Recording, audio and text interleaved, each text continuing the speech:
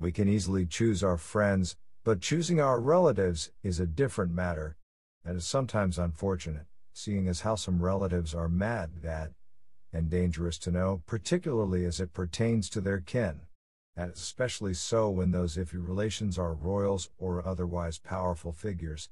The nastiness of such relatives is not limited to ruining Christmas and Thanksgiving, or to engaging in bouts of passive-aggressive snark. When they act up, they can prove quite deadly. As in kill their kin quickly if they're feeling kindly, or torture them to death if they are in a particularly foul mood. So without further ado, let us take a look at top 20 fascinating things about history's deadliest relatives. Number 1. Constantine the Great killed his son.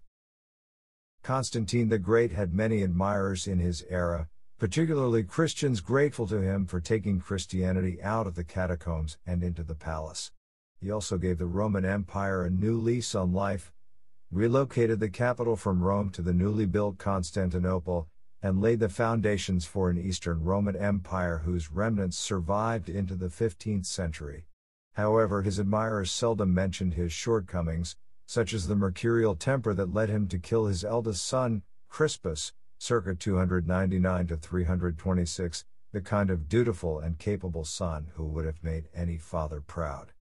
While still in his teens, Constantine appointed Crispus commander in Gaul, and he delivered, winning victories in 318, 320, and 323, that secured the province and the Germanic frontier.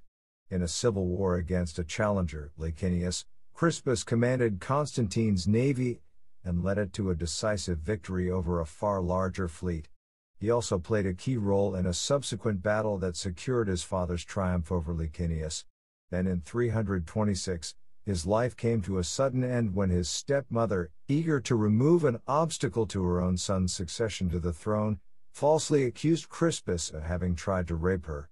An enraged Constantine had Crispus tried and convicted before a local court, then ordered him executed by hanging. Number 2. After killing his son, Constantine killed his wife. Flavia Maxima Fausta 289 to 326, daughter of Roman Emperor Maximianus, was married to Constantine the Great in 307 to seal an alliance between him and her father. She bore Constantine 3 sons, but her stepson Crispus, Constantine's eldest from a previous marriage, stood between her sons and the throne.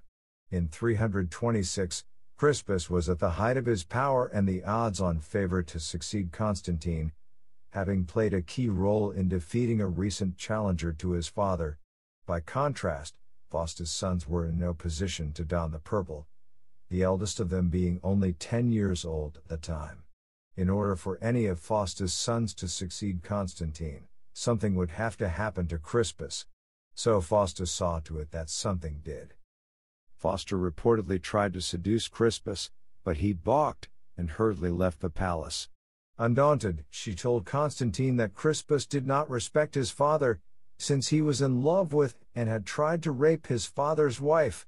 Constantine believed her, and had his eldest son executed. A few months later, however, Constantine discovered how his wife had manipulated him into killing Crispus, and had her executed by tossing her into boiling water. He then issued a damnatio memoriae, condemnation of memory, to erase her from official accounts, a form of dishonor issued against traitors and those who brought discredit to the Roman state. Number 3. Antonia Minor starved her daughter to death. Antonia Minor, 36 BC to 37 AD, was the younger daughter of Mark Antony and Emperor Augustus' sister Octavia Minor. In 16 BC, she married the future Emperor Tiberius' brother, Drusus, and bore him several children, of whom 3 survived: Germanicus, father of Emperor Caligula and maternal grandfather of Emperor Nero, the future Emperor Claudius, and a daughter, Livilla. Her husband died in 9 BC from injuries sustained after falling from a horse, and although her uncle Augustus and the rest of the family pressured Antonia to remarry, she never did. She developed a reputation as an old-fashioned and straight-laced prude, who embodied the traditional virtues of Roman matrons. So it was unfortunate for all involved that her daughter Livilla became a chief participant in a scandal that rocked Rome to its foundations. Livilla was married to another Drusus, her cousin and the son of the Emperor Tiberius, when she began an affair with Sejanus, commander of the Praetorian Guard. He and Livilla poisoned Drusus, then plotted to kill Tiberius so Sejanus could replace him on the throne. Antonia Minor, however, tipped off Tiberius that Sejanus planned to kill him, so the emperor beat him to the punch and had him executed. In the subsequent investigation, evidence emerged that Livilla had been involved in the plot, and that she had poisoned her husband Drusus. Tiberius spared Livilla's life, and instead handed her over to her mother. To save face, Antonia Minor locked her daughter in her room, and starved her to death. Number 4. Ottoman sultans routinely murdered their siblings. Throughout history, many kingdoms collapsed into chaos, and many ruling dynasties vanished into the dustbin of history, because of infighting by royal siblings competing for the throne. The early Ottoman Turks tackled that problem head-on, with one of the most ruthless solutions possible. As soon as a new Ottoman sultan ascended the throne, he immediately executed all his brothers. The prospects of deadly rivalries and civil wars were thus eliminated by the simple expedient of eliminating all potential male claimants to the throne. The early Ottomans had no clear-cut rules of succession. When princes reached puberty, their father the Sultan usually sent them out to govern a province, where they often built up a power base of ambitious followers, eager to prosper by urging their royal governor to make a bid for the throne upon his father's death. Thus, the death of a sultan was often followed by a bout of civil war between his sons, and the early reign of a new sultan was often marked by the revolts of envious brothers seeking to replace him on the throne. Eventually, Sultan Mehmed II the Conqueror enacted a law of governance, stating in relevant part, "Any of my sons who ascends the throne, it is acceptable for him to kill his brothers for the common benefit of the people." The majority of the ulama, Muslim scholars, approve this. Let action be taken accordingly. Number 5. The Ottoman Sultan's humane alternative to murdering their brothers. Ottoman Sultan Mehmed II's successors usually heeded his advice to maintain the stability of the realm by preemptively executing their brothers on ascending the throne. It was a cruel expedient, but it worked. For the next 2 centuries, the Ottoman Empire was remarkably stable and free of infighting and civil wars when compared to its contemporaries. However, although the system worked, the consciences of many throughout the realm were bothered by the murder of innocent royal siblings at the start of each reign. Those misgivings reached a peak when Sultan Mehmed III, reigned 1595 to 1603, inaugurated his reign by ordering his 19 brothers, some of them mere infants, strangled to death. It was said that the empire wept as a long line of child-sized coffins exited the palace in a grand procession the next day. Eventually, a reaction set in against that tradition of fratricide, and a new tradition was developed to take its place. Instead of new sultans outright murdering their siblings upon ascending the throne, they simply locked them up. Thus was born the system of the Ottoman kafs, or cage, whereby sultans set up a secluded part of their royal harem as a detention center for their brothers. Their potential rivals to the throne were kept under house arrest, under surveillance by palace guards, and isolated from the outside world to prevent intrigues and plots. As seen below, life in the kafs could be rough, but for those living in it, the very fact that they were still living at all meant that it, usually, beat the alternative. Number 6. Sultan Murad IV got a kick out of playing deadly mind games with his captive brothers. Unlike many of his predecessors, Sultan Murad IV, reigned 1623 to 1640, did not murder his siblings upon ascending the throne, and settled instead for locking them up inside his harem and in the kafs, or cage. While the kaf system was set up as a more merciful alternative to how prior generations of Ottoman sultans had dealt with their brothers, it might not have been much of a mercy in Murad's case. All things considered, many of his imprisoned male siblings might have wished that Murad had simply gotten it over and done with, and gone ahead and executed them at the start of his reign. Murad IV seems to have combined paranoia with sadism. He constantly suspected his captive brothers of plotting against him, and never tired of trying to entrap them into saying any careless old thing that could remotely be interpreted as validating his suspicions. Murad sent seemingly sympathetic guards or servants to try and draw out this or that imprisoned brother into uttering anything that could be seen as treasonous. Any slip of the tongue could result in an imprisoned sibling getting accused of plotting against the Sultan, who was just itching for an excuse to execute his brothers. That eagerness to shed blood was unsurprising, considering that Murad's entertainment included shooting arrows to kill any unwary fishermen whose boats drifted too close to his seaside palace. Number 7. Murad IV's mind games left his last surviving brother a gibbering idiot. Ibrahim I, aka the Mad Sultan, reigned 1640 to 1648, was imprisoned in the Kafs at age 8 when his brother Murad IV ascended the throne in 1623. While in the Kafs, Murad executed his other brothers, one by one, until only Ibrahim was left, quaking in fear that he might be next. He remained in confinement until he was suddenly dragged out of the Kafs to ascend the throne following Murad's death in 1640. Ibrahim refused at first, and rushed back into the Kafs to barricade himself inside, suspecting it was a cruel trick to entrap him into saying or doing something that his fratricidal brother would take as treasonous. Only after Murad's dead body was brought to the door for him to examine, and the intercession of his mother who had to coax him out like a kitten with food, was Ibrahim convinced to accept the throne. By then, however, the years of isolation in the Kafs, and the constant terror that he might get executed at any moment, had unhinged Ibrahim and left him unfit to rule. Already known to be mentally unstable, his condition was worsened by depression over the death of his brother the Sultan, whom he apparently loved in a Stockholm Syndrome type of way. An early worrying sign was the new Sultan's habit of feeding the fish in the palace pool with coins instead of food. As it became clear that Ibrahim was crazy, his mother ruled in his stead.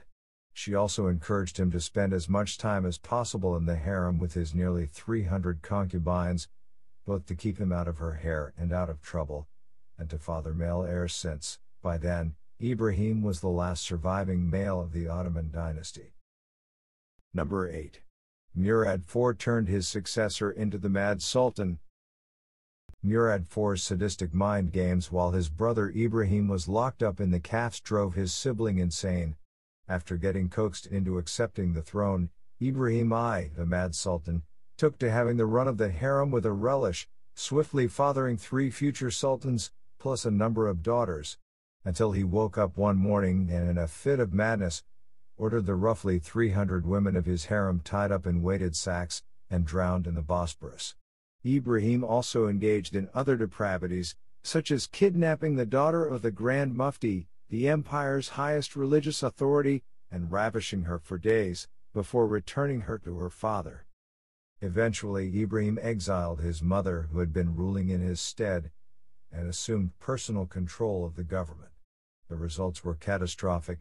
After ordering the execution of his most capable ministers, he spent profligately until he emptied the treasury, even as he got himself into a series of wars and managed them poorly.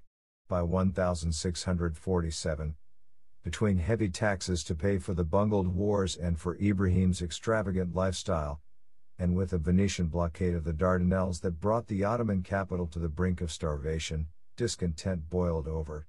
A revolt erupted in 1648, urged on by religious scholars, and the army joined in. An angry mob seized Ibrahim's Grand Vizier and tore him to pieces, and the Sultan was deposed in favor of his 6-year-old son. A fatwa was then issued for Ibrahim's execution, which was carried out by strangulation on August 18, 1648. Number 9. Messalina was done in by her husband, Claudius. Valeria Messalina, circa 20 to 48 AD, was Emperor Augustus' great-grandniece, and a cousin of the emperors Caligula and Nero. Along with Augustus' daughter Julia, who was banished by her father for excessive promiscuity, Messalina is probably one of the most notoriously promiscuous women in Roman history. Her path to becoming empress began in 37 AD, when the future emperor Claudius, 30 years her senior, picked her to be his third wife. As with many unions between young women and much older men, the marriage did not work out. Aside from the age difference, Claudius was an exceptionally physically unappealing man. He limped, stuttered, and drooled. Those shortcomings led the imperial family to sideline him as an embarrassment and borderline idiot. He was no idiot, indeed, he was a scholar and the Roman equivalent of a nerd. Still, he was not exactly the type to set pretty girls' hearts aflutter. Claudius doted on his younger wife, who used her sexual allure to wrap him around her finger. When he became emperor in 41, Messalina got Claudius to execute or exile anybody who displeased her, and a good many people displeased her. She seems to have despised Claudius, and cheated on him non-stop. Brazenly so, in one instance, salacious contemporary accounts had her winning a competition with a prostitute to see who could sleep with the most people in one night. Her most famous affair was with a senator, Gaius Silius, with whom she plotted to murder Claudius, so Silius could take his place on the throne. Considering the recklessness with which she went about it, she might have been a bit unhinged. While Claudius was out of Rome, Messalina married Silius, and celebrated it with a huge banquet. Claudius rushed back to Rome, confirmed the affair, and had her executed. Number 10. Claudius was done in by his next wife, Agrippina. Claudius was very unfortunate when it came to marriage. He divorced his first wife, Placia Urgulanilla, for adultery after she became pregnant by one of Claudius' freedmen, and because she was suspected of murdering her sister-in-law. His second marriage, Julia Paetina, also ended in divorce, because she mentally and physically abused him. His first two wives cheated on or abused Claudius, but at least they did not try to murder him. His third wife did. Valeria Messalina seemingly slept with half of Rome, publicly wed another man while still married to Claudius, and plotted with her lover and bigamous husband to murder her imperial hubby and usurp his throne. That marriage ended in Messalina's execution. An incorrigible optimist, Claudius married for a fourth time, this time wedding his niece Agrippina the Younger, 15 to 59 AD, 33 years his junior. That marriage ended with her poisoning him to death. Agrippina was the granddaughter of Roman Emperor Augustus, and the younger sister of Emperor Caligula. At age 13 she married a cousin, Gnaeus Domitius Ahenobarbus, and bore him a son, future Emperor Nero. Ahenobarbus died in 41 AD, and when Claudius executed Messalina in 48 AD, he chose Agrippina as his fourth wife. She convinced Claudius to adopt her son Nero, and make him his heir and recognized successor in lieu of his biological son with Messalina, Britannicus. By 54 AD, Claudius seemed to repent of marrying Agrippina, and began favoring Britannicus and preparing him for the throne. So Agrippina poisoned Claudius at a banquet with a plate of deadly mushrooms. For the remainder of her life, she jokingly referred to mushrooms as the food of the gods, because Roman emperors were deified as gods after their deaths, and by killing Claudius, mushrooms had made him a god. Number 11. Agrippina was done in by her son Nero. Having secured the throne for her underage son Nero by poisoning her husband, the Emperor Claudius, Agrippina the Younger set out to rule by dominating Nero. Salacious contemporary accounts report that she controlled her teenage son with incest. As one Roman-era writer described it, whenever he rode in a litter with his mother, he had incestuous relations with her, which were betrayed by stains in his clothing. That kind of upbringing might shed some light on how Nero ended up so unhinged and depraved. When Nero grew older he tried to assert his independence, but his mother refused to give up her power, and kept meddling in government. So he decided to murder her.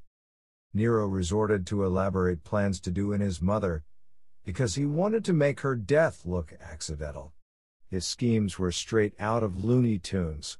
He had a roof constructed that was designed to fall down on top of his mother, but she survived the crash. He then gifted Agrippina with a pleasure barge that was specially designed to collapse. The barge did collapse as designed in the middle of a lake while Nero watched from his villa, but to his astonishment, his mother made it out of the wreckage, swam like an otter, and made it to shore. Horrified, and dreading the awkwardness of the inevitable confrontation, Nero finally threw in the towel on subtlety, and abandoning all pretense, he ordered some sailors go and club his mother to death with oars. Number 12. I would rather be Herod's pig than his son. Quipping about how Herod the Great of Judea, 74 BC, circa 180, treated his offspring, the Roman Emperor Augustus remarked, "I would rather be Herod's pig than his son." The Roman client king built some massive projects during his reign, such as the Second Temple in Jerusalem and the fortress of Masada. However, he is best known from the Christian Gospels as the king who ordered the massacre of the innocents when Jesus was born. His reign had started off well, but as it progressed, Herod started getting paranoid about plots against him, some real, others imaginary. Those around Herod manipulated his fears, causing him to often lash out violently. The victims of his wrath included members of his own family. Herod was born to an Edomite father, from a people who had been forcibly converted to Judaism only a generation or two before Herod's birth. However, he was raised as a nominal Jew, and he married into the ruling Jewish Hasmonean dynasty, tying the knot with Princess Mariamne, one of the last Hasmonean heirs. He then killed her relatives, removing contenders for the throne of Judea, and got the Romans to make him king of the Jews. Understandably, that gave Mariamne plenty of cause to resent her husband. As seen below, that did not turn out well for Mariamne. It also did not turn out well for two of her sons with Herod, Alexander, and Aristobulus, who resented how their father had treated their mother. Number 13. Herod executes his son. Mariamne was a stunning beauty, and Herod was crazy about her, but not in a good way. On the one hand, he was passionately in love with her. On the other hand, he was also crazy jealous. While Herod loved Mariamne, she did not return the feeling. It was probably understandable, considering that Herod had killed her brother and uncle, and that Herod's father had killed Mariamne's father, then embalmed him in a tub of honey. Nonetheless, Herod had 5 children with her, 2 girls and 3 boys. In 29 BC, Herod suspected Mariamne of plotting against him, so he had her executed. Understandably, her children resented that, and grew up with a fractious relationship with their father. 2 in particular, Alexander and Aristobulus, did a poor job of hiding their resentment of Herod, which led him to suspect them of plotting against him to avenge the execution of their mother. So Herod imprisoned Alexander in 10 BC, and 3 years later, had him and his brother Aristobulus charged with treason. Both were convicted, and Herod ordered his sons strangled to death in 7 BC, giving rise to Augustus' quip that it was better to be Herod's pig than his son. Number 14. Being Herod's son was still better than being Herod's wife. Herod was obsessed with his wife Mariamne, who was said to be drop-dead gorgeous. However, considering how many of her relatives Herod had murdered, Mariamne could not bring herself to love him back. Eventually, after having 5 children with Herod, Mariamne stopped having sex with him, which fueled his suspicions that she was cheating on him. Herod's mother and sister fanned those suspicions, and added to them accusations that Mariamne planned to poison him, as well. Eventually, Herod ordered Mariamne executed in 29 BC. That was bad enough, but things soon went from bad to grotesque. Despite having ordered Mariamne's execution, Herod exhibited intense grief for her death. He often broke into uncontrollable fits of sobbing, went into a deep depression, and was unable to let her go. That is, Herod was literally unable to let her go. According to the Talmud, Herod had his dead wife's body preserved, and he kept making love to the corpse for 7 whole years. The Talmud described it as Herod fulfilling his animalistic desires with the cadaver. It wasn't just icky, but also sticky. Herod had supposedly preserved Mariamne's corpse with honey. Number 15. The empress who smothered her daughter and deposed her son. Wu 624-705, who combined beauty with brains and utter ruthlessness, was taken into Chinese Emperor Taizong's harem as a concubine at age 14. However, the aging emperor was not into intelligent women, so he did not favor Wu Ho. Being an intelligent woman, she looked ahead and had an affair with the emperor's son and eventual successor. The son was not intimidated by smart women, and when he became Emperor Jaezong after his father's death, he made Wu Ho his favorite concubine. He eventually elevated her to his second wife, a huge jump in the imperial harem's rankings. Not content to remain second fiddle, however, Wu Ho reportedly strangled her own infant daughter and framed the emperor's first wife for the death. The intrigue worked, and Wu Ho became the emperor's official consort. Wu Ho then set out to enhance her power, and methodically went about eliminating her opponents. When Emperor Jaezong died in 683, she became Empress Dowager and Regent, running the empire in the name of her son, Emperor Dongzong. When Dongzong ascended the throne in his own right in 684, he tried to buck his mother and get out from under her thumb. He lasted only 6 weeks on the throne, before Wu Ho had him deposed, exiled, and replaced with her youngest son, whom she made Emperor Ruozong. She maintained all power in her own hands, and 6 years later, she tired of bothering with any pretense about who actually ran China, and made Ruozong relinquish the throne. Wu Ho then officially proclaimed herself Empress Regnant, and ruled in that capacity until she was overthrown in 705. Number 16. Geta was murdered by his brother while cowering in the arms of their mother. Brothers Geta and Caracalla jointly inherited Rome's imperial throne when their father, the Emperor Septimius Severus, died in Britain in 211. Severus had been a generally capable emperor, who had unified the empire and restored order after a period of chaos following the death of Emperor Commodus, the evil ruler from Gladiator.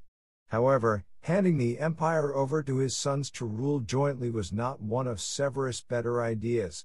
Even during their father's life, the siblings had been bitter rivals, and things only got worse when they became co-emperors. During the journey back to Rome with their father's ashes, Caracalla and Geta quarreled non-stop, and their already tense relationship steadily grew more toxic. At some point they decided to avert open conflict by splitting the empire between themselves, with Caracalla ruling the western half of the Roman Empire, and Geta ruling the eastern half. However, their mother talked them out of it, and arranged a reconciliation meeting between them for December 26, 211. When looking back at how the get-together went down, she probably kicked herself for not having simply let her sons go their separate ways. Caracalla ordered his henchmen to murder his sibling at the meeting. A grievously wounded Geta fell into his mother's bosom, and she frantically begged Caracalla to call off his men. He ignored her pleas and personally finished off his brother with a knife while Geta cowered in their mother's arms. Number 17. The emperor who went out of his way to show his sister who was boss. Peter the Great ascended the throne as a child, and throughout much of his youth, his elder sister Sophia Alexievna ran Russia as regent. She got used to power, but as Peter grew up, he began asserting his independence. When Sophia resisted surrendering her power, he had her locked up in a monastery. In 1698, while Peter was still getting a feel for his power, the Streltsy regiments, a sort of medieval Russian Praetorian Guard, rebelled and sought to overthrow Peter and replace him on the throne with Sophia. A lover of Sophia led the Streltsy rebellion while Peter was out of the country, forcing him to rush back to Russia. By the time he got back home, the rebellion had already collapsed. Upon reaching Moscow, he brutally suppressed and broke the Streltsy, who were tortured and executed by the thousands. Peter played an active part in the executions, personally chopping off the heads of rebels with an axe in public, in what is now Moscow's Red Square. He spared Sophia's life, but strung up the bodies of executed Streltsy outside her monastery, and left the corpse of her lover dangling from a rope directly outside her window. Number 18. Peter the Great forced his wife to keep the pickled head of her lover in her bedroom. Peter the Great seems to have had a thing for intimidating the women in his family. Late in his reign, rumors made the rounds that Peter's wife, the Empress Catherine, was having an affair with her private secretary, Willem Mons. Gossip had it that the duo were lovers, and that Willem Mons' sister, Matriona Bach, had played matchmaker. One of the juicier tales held that Peter had found his wife with Mons one moonlit night in a compromising position in her garden. Whether or not Peter had actually witnessed his wife getting it on with her secretary, he did get word of the lurid stories about his wife. So the emperor had Mons arrested and hauled off in chains, on charges of embezzlement and abuse of trust. His sister Matriona, the supposed matchmaker, was also arrested, publicly flogged, and exiled to Siberia. On November 28, 1724, 8 days after his arrest, Willem Mons was publicly beheaded in St. Petersburg. While that was going on, Catherine put on a public display of indifference towards her secretary's fate, which probably saved her own head. However, Peter put on a final demonstration of his power, in a bid to test whether his wife's indifference was genuine. He had Mons' head preserved in alcohol and put in a glass jar, which he then placed in Catherine's bedroom. Number 19. Attila assumed sole rule of the Huns by murdering his brother. Attila was born in 406 into the Hun royal family, and inherited the crown jointly with his brother Bleda in 434. The brothers were challenged early on, but crushed the opposition. When their surviving enemies fled to the Roman Empire, the brothers invaded and forced the Romans to surrender the fugitives, and agree to an annual tribute of 230 kilograms of gold. Attila and Bleda then turned their attention to the Persian Empire, which they invaded and plundered for years before they were beaten back. They then returned their attention to Europe and the Roman Empire. Attila and Bleda crossed the Danube in 440, plundered the Balkans, and destroyed 2 Roman armies. The Roman emperor admitted defeat, and the brothers extorted from him a new treaty that paid them 2,000 kilograms of gold up front, plus an annual tribute of 700 kilograms of gold. Soon thereafter, Attila tired of the joint kingship, and decided to consolidate power and rule alone. So in 445, during a wild boar hunt, Attila had his brother seized, shot him to death with arrows, then claimed that it had been a hunting accident. Number 20. The first Ptolemy to murder his mother. The Ptolemaic dynasty of Egypt might have been history's most depraved and dysfunctional ruling family, but for all that they managed to hang on to power for nearly 3 centuries. The dynasty's rot and track record of depravity arguably began when Ptolemy II married his own sister. The consequences of introducing that tradition of incest into the dynasty were long-lasting, ultimately producing a long line of unfit rulers, and transforming the Ptolemies into objects of ridicule among Hellenistic and Roman contemporaries. Incest was arguably eclipsed, however, by Ptolemy IV, reigned 221–204 BC, who added intrafamilial murder to the Ptolemaic dynasty's repertoire, by murdering his mother, Berenice II. Ptolemy IV had ascended the throne in 221 BC as co-ruler with his mother. Berenice II was a formidable woman, who had once stemmed a battlefield rout by mounting a horse, rallying her side's surviving troops, and leading them in a countercharge that seized victory from the jaws of defeat. Feeling intimidated and wanting to rule alone, Ptolemy IV inaugurated his reign by murdering his mother. Notwithstanding that act of ruthlessness, he was a weak-willed ruler who was dominated by his mistress and court favorites, and an airhead who devoted himself to religious rituals. While Ptolemy IV devoted himself to fluff, Egypt was torn apart by serious rebellions that took decades to suppress. Since incest by then was a Ptolemaic tradition, Ptolemy IV also married his own sister, Arsinoe III, who gave birth to his heir, Ptolemy V.